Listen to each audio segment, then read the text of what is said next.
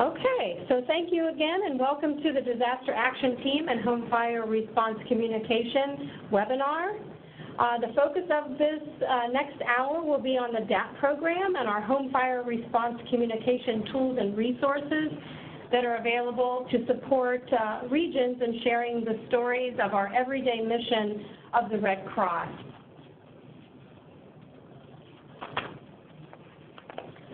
Just to take a minute to go over the housekeeping and some reminders. Again, this will be going till 4 o'clock Eastern Time. We have tried to mute all the lines. However, if you have a mute button, it doesn't hurt to go ahead and mute yourself, given the large number of attendees. Please also do not put your phone on hold. Sometimes that will cause background noise. If you have questions, we'll ask that you post those questions into the chat box. And finally, we will be recording this webinar, and we'll aim to post that onto the Exchange shortly after the webinar in the next week or so. So next, we'd like to do some introductions. My name is Alicia Guajardo, and I am with the Regional Response Program at National Headquarters as part of Disaster Cycle Services, and I have the honor and privilege to oversee the Disaster Action Team program work, and I'll turn it over to Nigel and Sam to introduce themselves. Thanks, Alicia. This is Nigel Holderby, and I am Director of Disaster Public Affairs here at National Headquarters, and I have the honor of working with a lot of our folks in the field, all in our communications teams, but also in providing some support to our disaster responders as well. The DAT team holds a huge place in my heart. I came from the original region there in Missouri and worked in Colorado, so have had a great deal of experience working firsthand with our folks on the ground who are really the first responders in our home fire response. So I'm really excited to be collaborating with our response team to host this webinar. And Sam. All right, hello everybody. I am Samantha Taylor, and I am a training and operations specialist here at NHQ. I work directly with Nigel with Disaster Public Affairs and have the pleasure of training our public affairs volunteers to work on disaster response and DAT response. And I'm still fairly new, so still getting a grasp of everything, and super excited to be here with everyone today.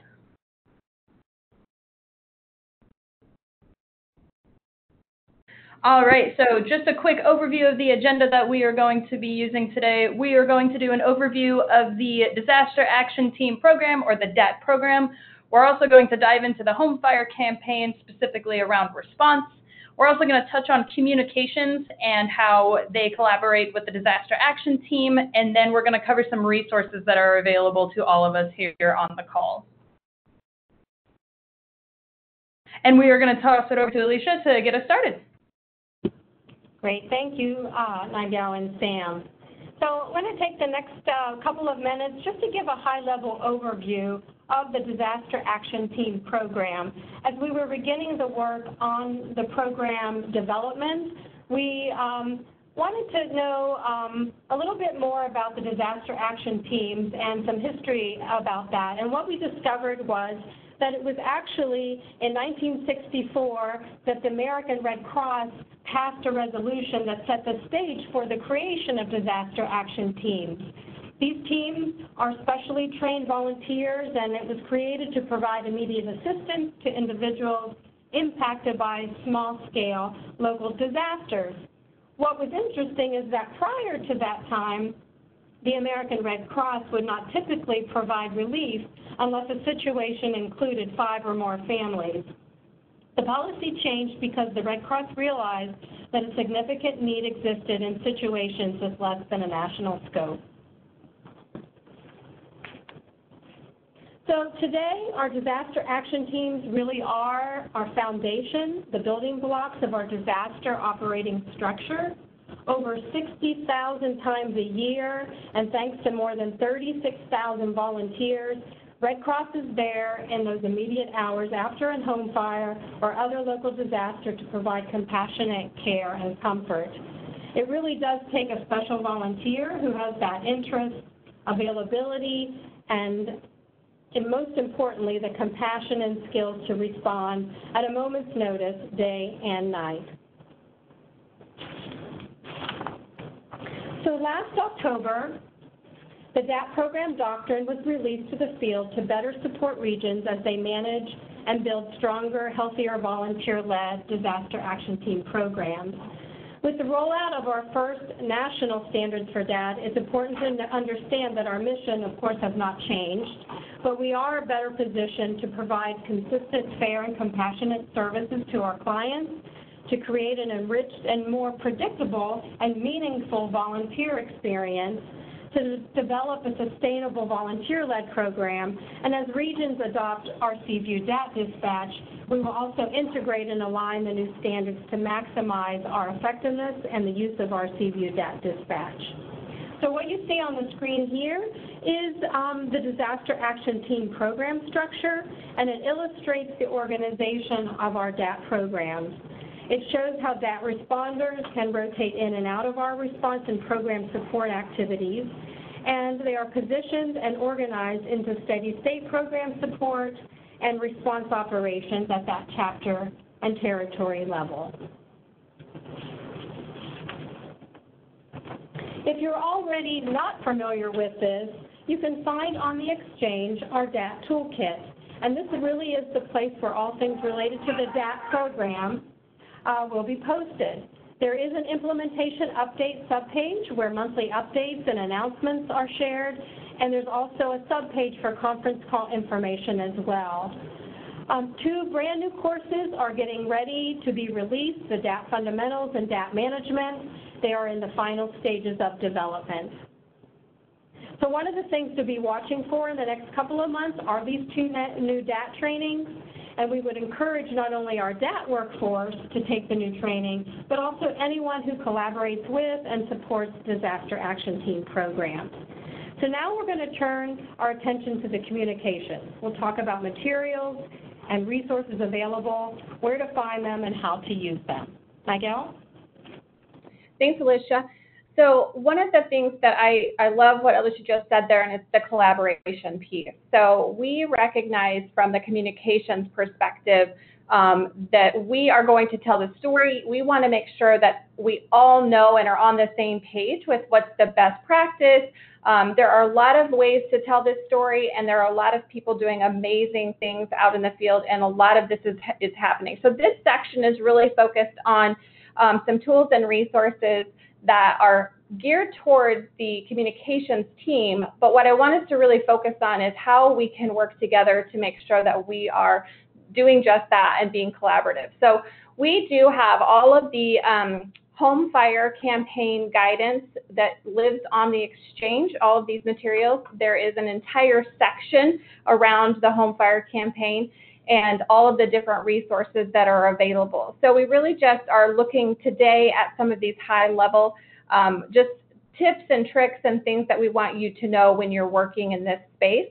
A couple of things. This is a snapshot of the topic hub, and you can see here that there's a lot of different information, but one of the things I wanted to highlight is as a disaster action team member in the field, you probably already work very closely with your regional communicators, but for some of those on the call who may not be directly connected, if you're not sure who your regional communicator is or who you would need to collaborate with in this space, please feel free to reach out to Bobby Bishop or HT Link.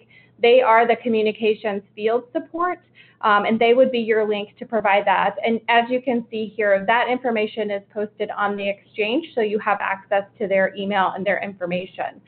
So next slide, please. So how do we use the guide? And the guide that I'm referencing does, again, live on the Exchange, and it's the home fire response or home fire campaign guide. And this really does have a lot of different things. It really is a lot of specific information about sound the alarm. So there's some very specific things in there, but it also has been updated recently to have some very disaster action team centric focus, and as well as really talking about how to tell the story of the response before, during, and after you're going on a disaster action team call. So a couple of things to highlight here. There is messaging and style to make sure that whenever you're sharing statistics that you are talking about the things that have been approved. As far as numbers, we want to make sure that we're all speaking from the same page. This is a great way for collaboration with disaster. Communications and disaster work closely together to make sure that they're telling the story of how many responses are happening, how many volunteers are responding. And so again, I'm going to say collaboration quite a bit today, but that's something that we want to make sure that you all are doing. Some of the other things is the references when you're unsure of how we write about something or what we're looking for.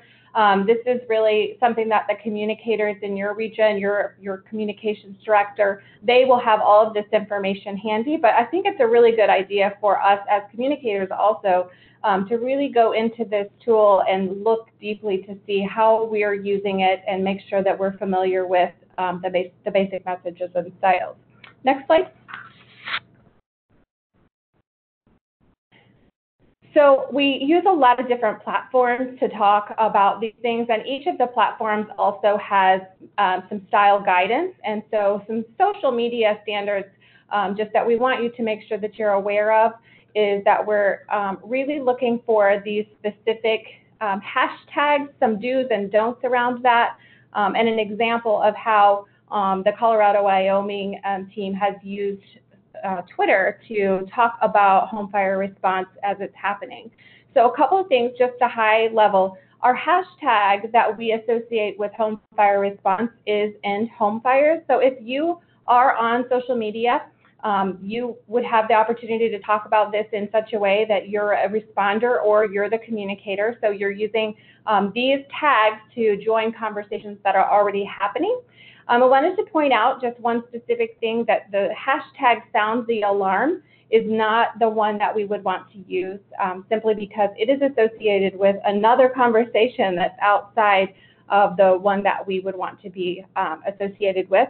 So just take a few minutes. If you're on social media, we're going to talk about some of the resources, utilizing some of those resources for training to understand Red Cross guidance. And we do have a course that is online called Social Basics. So we'll get to that in just a minute.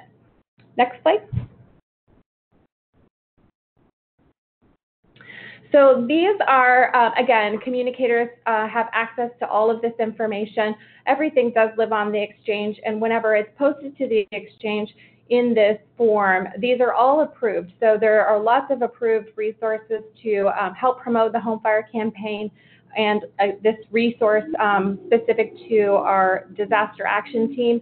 We are working on, and I know Alicia has had some opportunity to work with some new resources that are being built right now as far as some videos and some things of that nature. So we will be building more of these pieces and adding to this as time goes on. Next slide. So I talked a few seconds ago about some facts and statistics that live on the Exchange. And again, making sure that we are all on the same page and that we're using them properly and that we're using the right ones in the right spaces. These are some of the average, the example of the statistics that we use regularly. And you'll see these in different talking points. These are standardized, and we do update them from National Headquarters perspective on the broad scope of things whenever they change. But we're making sure to keep those up to date so that when you're out in the field and you're talking about this, that you are using the same language that we're using across the country.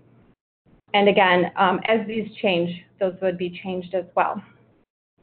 So I want to just invite Alicia to talk a little bit about that experience. I said she was able to work with Brad Zarovitz in our video department to really capture some stories. So Alicia, could you tell us a little bit about your experience with the Georgia? Yeah, thank you, Nigel. Yeah, so happy to share that.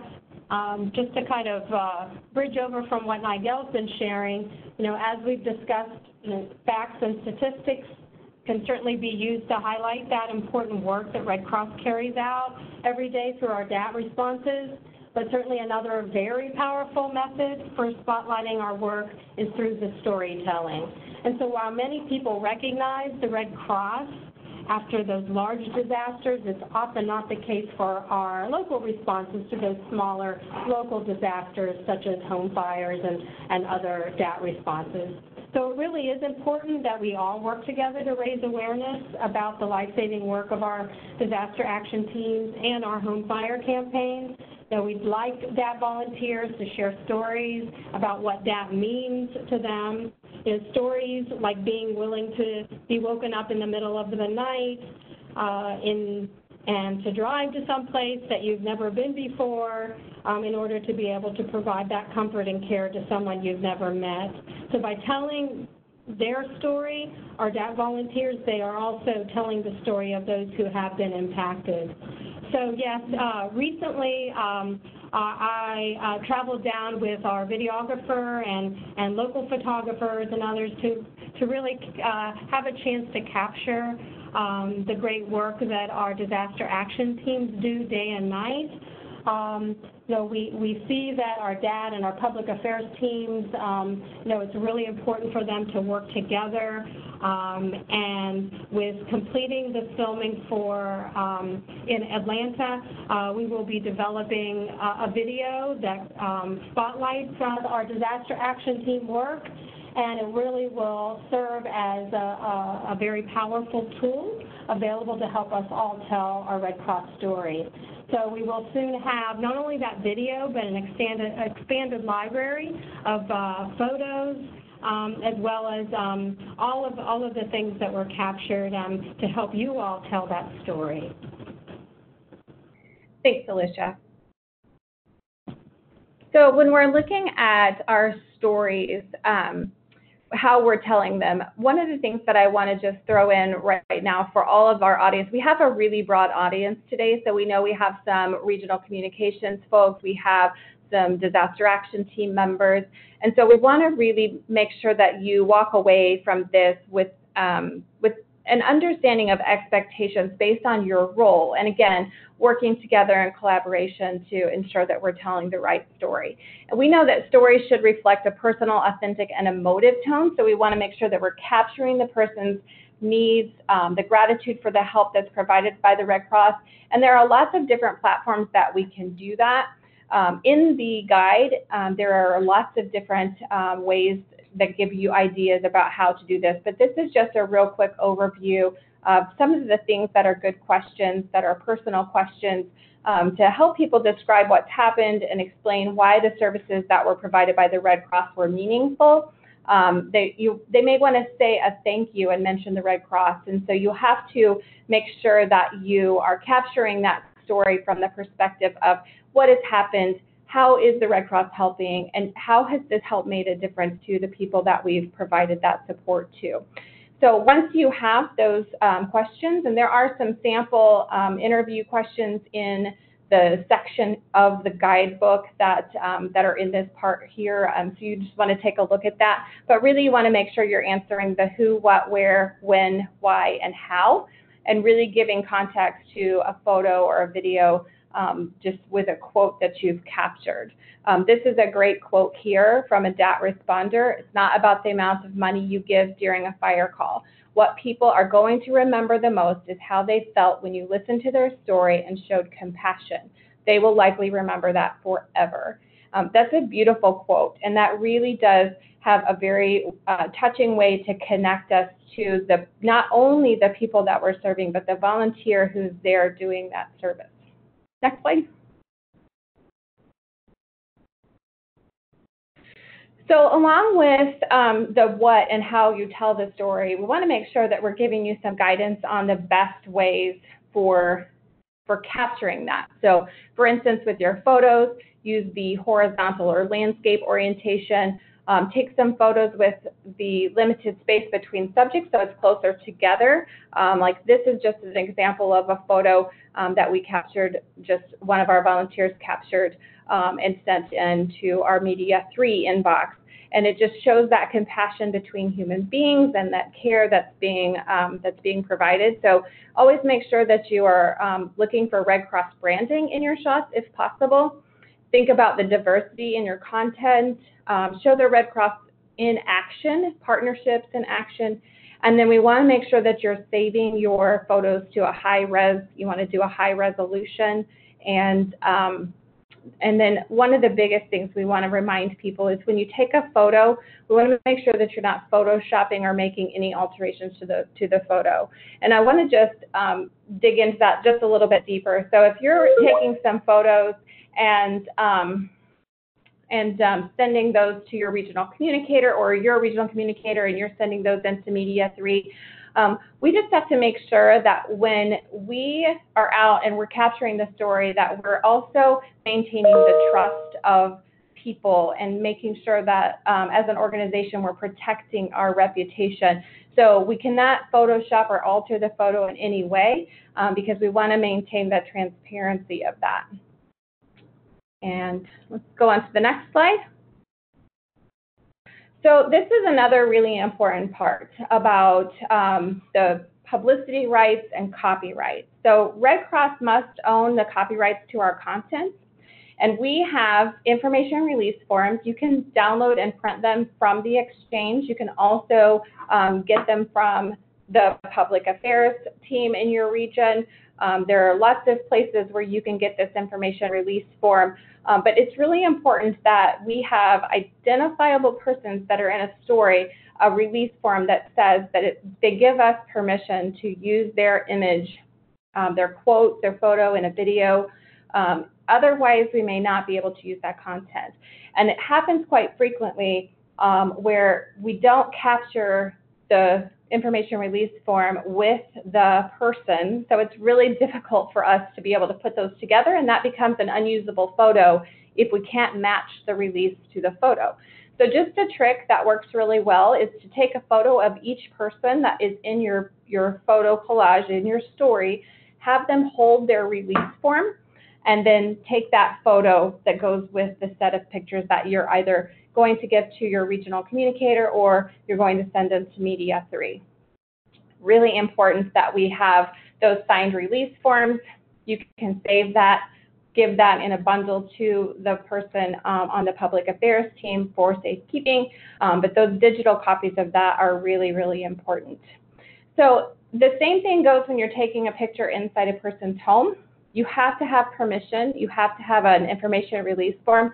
So this goes to our home fire campaign, to our Sound the Alarm installation program. So we're out in the field, we go into someone's home, and we want to take pictures of the smoke alarm and the escape plan, and it's all there on the table. We need to make sure that we are getting that release form to also share the information from their contents of their home, even if we don't have a picture of that person in the photo. Another thing to really keep in mind, these are used for a lot of different things, the photos that you all send to us. So if you avoid third-party trademarks, it's easier for us to use those in a more broad-reaching, I guess. I don't know that there's a better way to say that, but it's definitely easier if we were to use these in fundraising. There are different types of copyright releases that we have for each of these types of photos.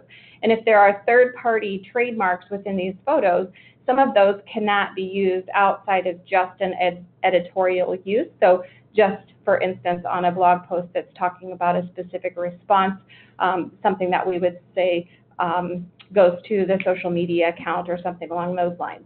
So make sure that you're keeping those things in mind. And again, these resources, if you're trying to write this down or remember it, these resources, all of this lives on the exchange within this guide. Next.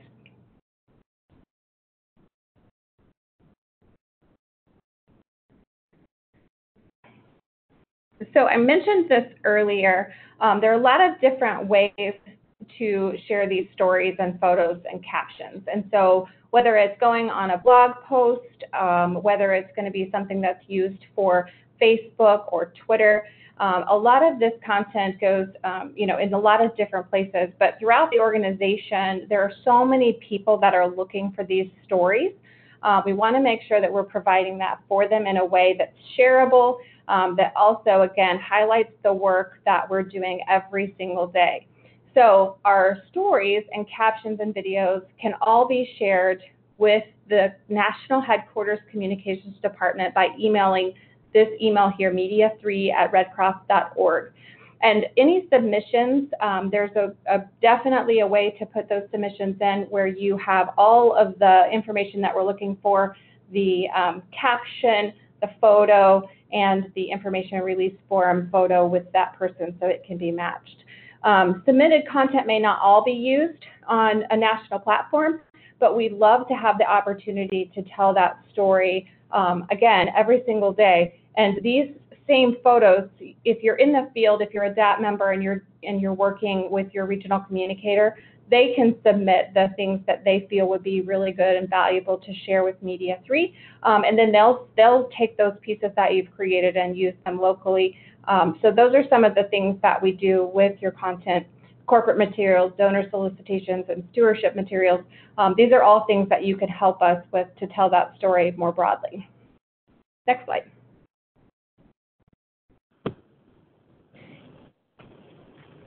Okay, so now I'd like to take just a couple minutes to talk about public affairs for our disaster action teams. It's not uncommon for media to show up on the scene during a disaster action team response, so it's important that all DAT responders have the basics of how to interact with the media and also be knowledgeable of the guidelines for photography and use of social engagement sites such as Twitter and Facebook to share a story.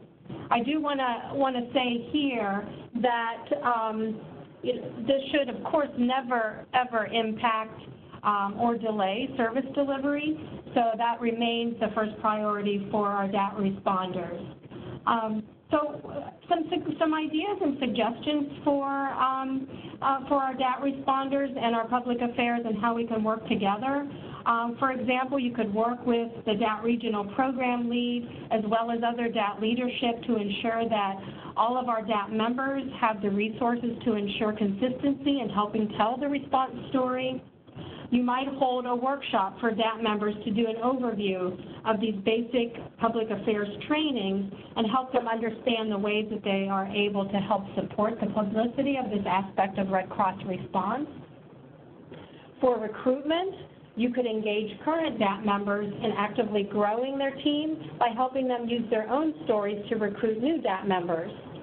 You might also invite public affairs volunteers and staff to go along on DAT responses to observe and really see the great work that you do firsthand. There are listed here on the slide a number of resources, so you can certainly refer to the Disaster Action Team Program, Standards and Procedures, and the DAT Toolkit. And as we've mentioned a number of times, there are also some trainings as well as other information that all can be found on the exchange. Now I'll turn it over to Sam to talk more about media and publicity. All right, thank you. So there are a couple of things that you can do in order to engage media and kind of maintain that publicity surrounding the disaster action team and home fire response.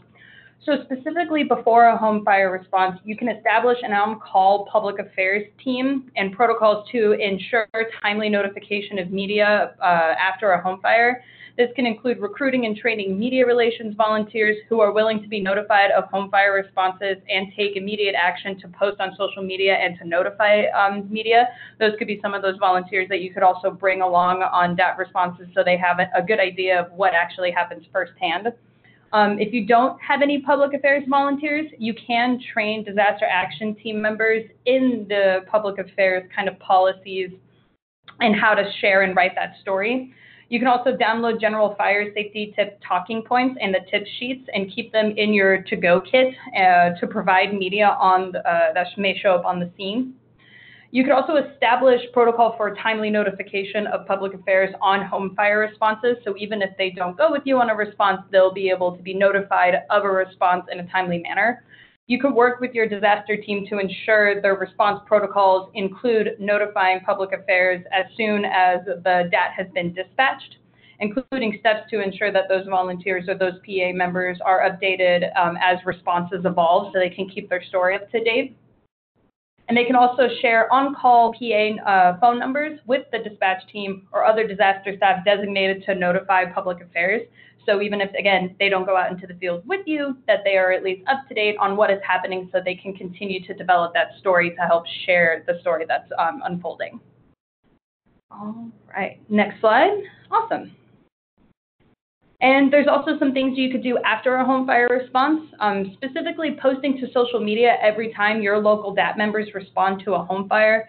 This content really drives excellent engagement with the day-to-day followers, and it's a very easy way to raise awareness of the sheer volume of our daily disaster work. We do get a lot of foot traffic on our really big non-daily disaster responses, and we also would like to get some of that really great pickup of stuff that we do every day. Posting as soon as possible will increase the likelihood that local media will pick up your response if they're covering the fire. It could be as simple as volunteers are responding to a home fire in a neighborhood or a city. We never give the actual address, so we just kind of leave it broad. And that has displaced a certain number of people. Again, we don't give names, and then we use the hashtag #EndHomeFires. You could also send a press release to media notifying them of home fire responses in which we have provided assistance. In smaller media markets, sending a press release has a high likelihood of garnering at least a little bit of media attention. Once you get into the larger media markets, however, a daily press release may be too much, and your news media may not cover the larger fires. But again, posting on social media is a really great way to just kind of share that story, and it's also the quickest way to get it out there for people to read and see. All right, and I am going to pass it back over to Nigel, and she is going to carry on with some media. So a couple of things that we want to really highlight. Again, this is a collaboration, and so we recognize that there are a lot of regions that already have some of this great structure. So we just really encourage for those folks who already have some really good structure to share those best practices around some of the ways that we engage with media. And again, remembering the expectations based on what your role is day to day, and making sure that the collaboration is there. Not that we're asking every single person on this call to do all of these things, but just that these are a lot of the things that either are already happening because the public affairs team is working on those things, and just ways that you can engage. One of the things that we want to, and Sam mentioned this briefly, just wanted to really highlight today is there is new printed guidance in this home fire campaign response guide around posting an actual address, being very sensitive with making sure that we're not sharing client details, sharing addresses in those posts online, that we're really making sure to protect the privacy of those who have just had their worst day. So that is some new guidance that is now in writing in this home fire campaign guide. A couple of other things that are really very sensitive, and that is our fatal fire processes, notification that you have a fatal fire in your region. Obviously, these are very, very sensitive incidents, and so we want to make sure that you're connecting with the caseworker for the incident as a communicator, making sure that you're able to connect with media that's covering this in an appropriate way, making sure that we also provide some protection for folks who have had their worst day when media may show up on the scene. Perhaps they don't want to talk to the media, and sometimes that's an opportunity for the Red Cross Public Affairs member to take that and really just high level share what the Red Cross is doing on the scene, but to make sure that that is done in a way that's sensitive. There is specific guidance for telling a story around the fatal fire. And again, working with your disaster action team, some of the follow-up to this can be to make sure that you're talking about, is there an installation event in the neighborhood where this death occurred, and how can we help get the word out about ensuring that people have working smoke alarms, and so that we can work to prevent this very, very tragic situation from happening in the future. So some of those are really good, but fatal fires are sensitive, obviously very sensitive, so you want to make sure that you're working with each other on those processes that you have in your regions for responding in those ways. Next slide. So a couple of things that are happening. There are already conversations that are out there in the communities, and I wanted to just point out this example of a calendar where opportunities that the home fire campaign materials are particularly useful. A lot of the regions have actual events around Martin Luther King Jr. Day. So there's the Day of Service. A lot of these things are already conversations. And again, great opportunity for us to work together, particularly with the April Volunteer Week, thinking about doing a blog post. If you're a DAT responder, how wonderful it would be to tell your story and really from the perspective of that 2 a.m. wake-up call, what you're doing to serve in your community, and really from the perspective of how we're supporting volunteers to say that we do a blog post around that volunteer that's responding, or really highlighting the work of the disaster action team during Volunteer Week. So just some ideas we wanted to share with you. These conversations are already happening. Great opportunity to make some really good collaborative efforts for getting that story into those conversations. Next slide. Okay, we promised you some resources. We do have a lot of different resources. On the national level, we do have redcrosschat.org, our blog, and the regions, you have blogs, you have those spaces, the social media spaces, all of those places. But think about if you've got a blog inviting first responders, city officials, people to blog about home fire safety. I just mentioned the opportunity to perhaps have one of the disaster action team volunteers to write a blog from that first person perspective, to go ahead and share on your blog. These links are active here. We're going to send you after this webinar, we'll have a list of resources that have links to actively take you to these places that you can get these links. The fire prevention and safety checklist, some really great pieces of information that are easily downloaded. The just-in-time tools, talking points and graphics, the communications toolkit has this suite of localizable templates and resources to promote home fire campaign that does go year-round. And then always look to the exchange for the most current information. And we are really actively putting the new information for Sound the Alarm that will be coming out in the next few weeks for a lot of the things that we're talking about today. So I think at this point in time, we've covered a lot of information today, but we do have some time remaining here for some questions and answers. So Alicia, I will turn it back to you to take over that question and answer section. Okay, great. Thank you so much, Nigel. So we're looking at the chat box now, and what I'll do is I'll go ahead and read them out, and I think probably a majority of these are going to be for you, Nigel and Sam. But let me start. There was a general question of whether the webinar is being recorded so that it can be shared after today, and the answer is yes, we are recording it. And as soon as we're able to get that together and get the resources, we'll post those to the exchange. Another question was the actual title of the guide that you've referenced, Nigel. If you could clarify what that is so they can make sure they find that. Yes, it's the Home Fire Campaign Communications Guide. Okay, great. Let's see. So another question is, do we need to get a release for pictures of damaged structures?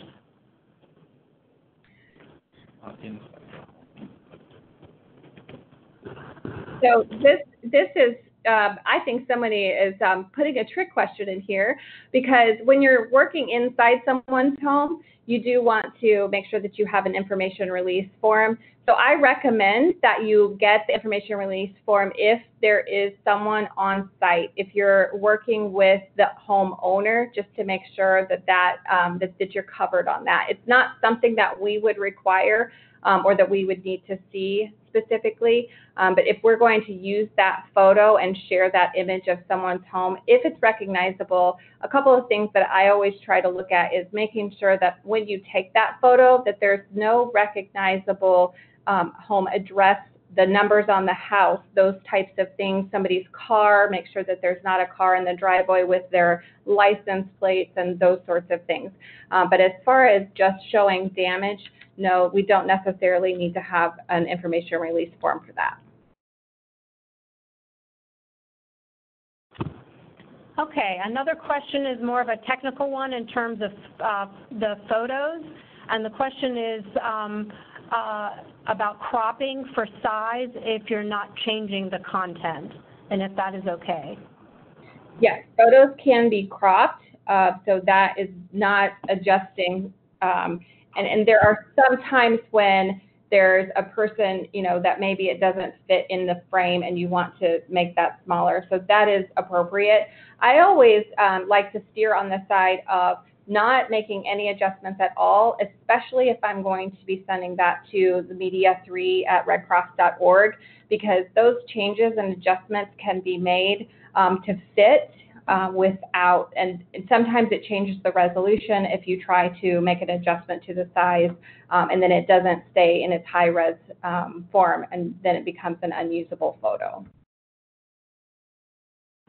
Okay, great. So in speaking about the releases, the question is, are these releases needed when taking pictures of volunteers on the DAT calls or on Sound the Alarm events? Yes.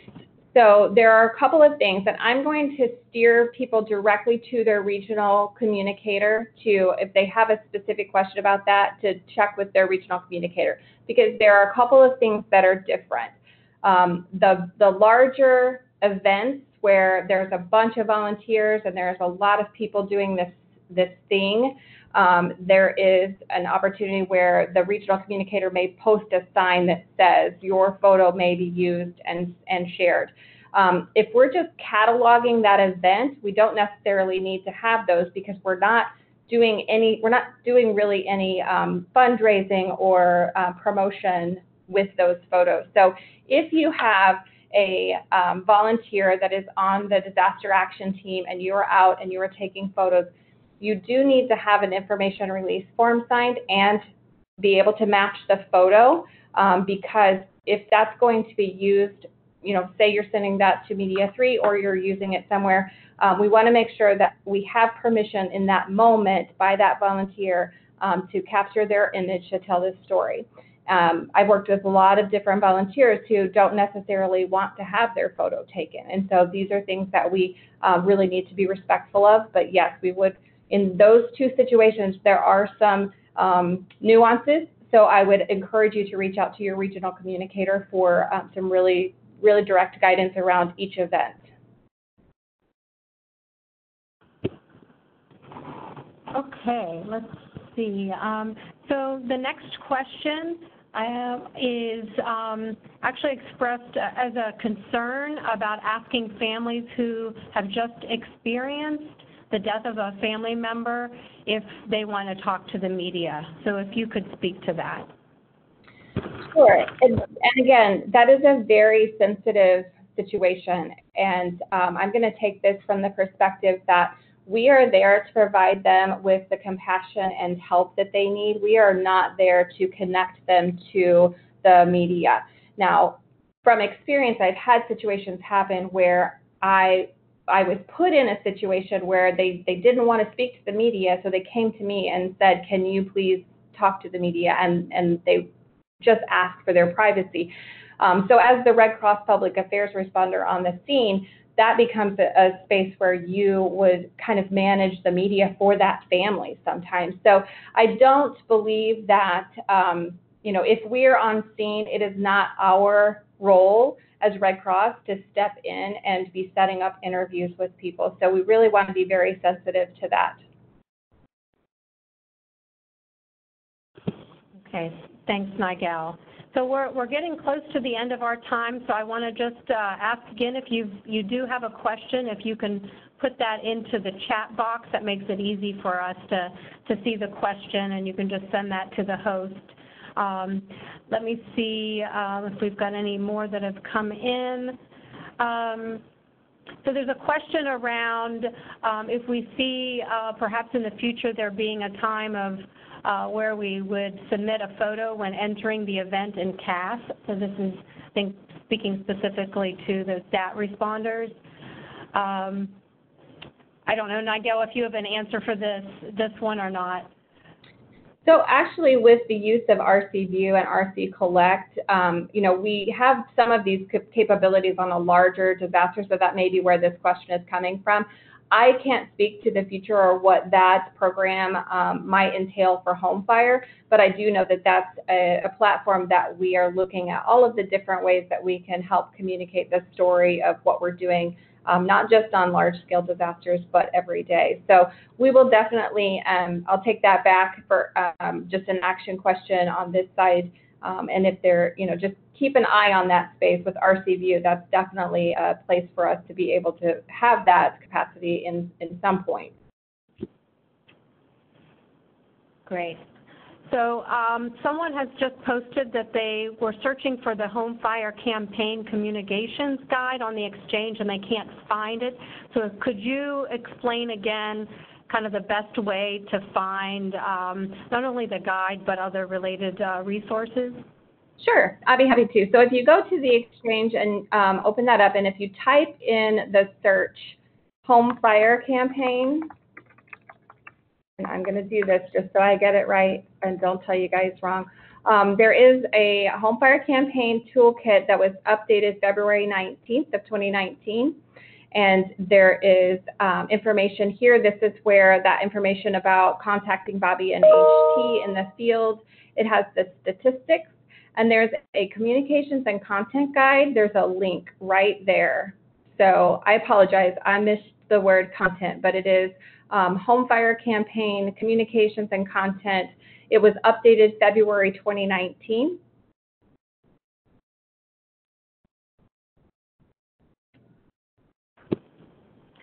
Nigel, if you're at your computer, you might just add the link into the chat box if folks wanted to grab it from there as well. Perfect. Yep, Sam's doing that right now. Okay.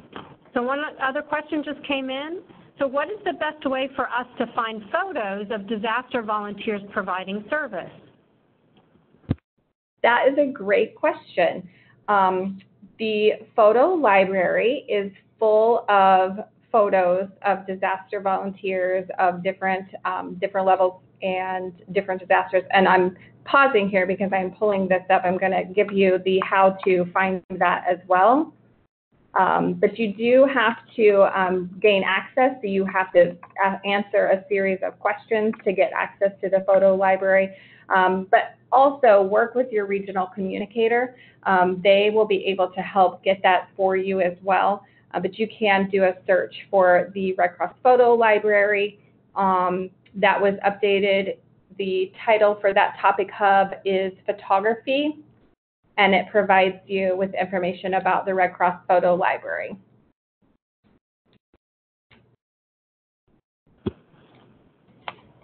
Okay, thanks, Nigel. So we're coming up on the hour, so I'll give it one last round. If you've got a question, if you could put that into the chat box.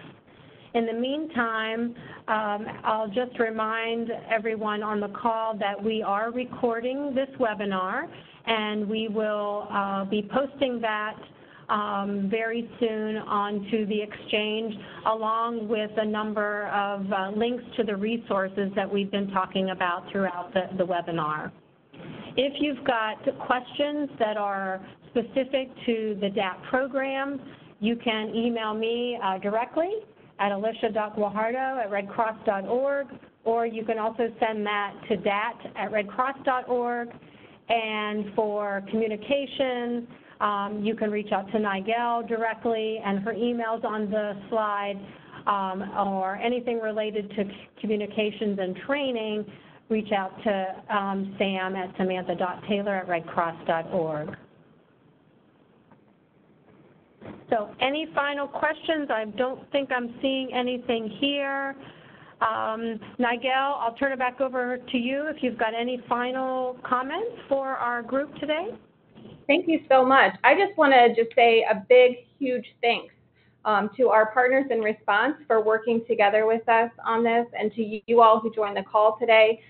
This is a really, really important story. It's one that we really want to make sure that we're doing our best to highlight, and you guys are the ones out there in the field that are making that happen. So thank you for all the work that you do every day. And as Alicia said, feel free to reach out to myself or Sam if you do have any questions that we can help you with, and we'll look forward to talking with you again.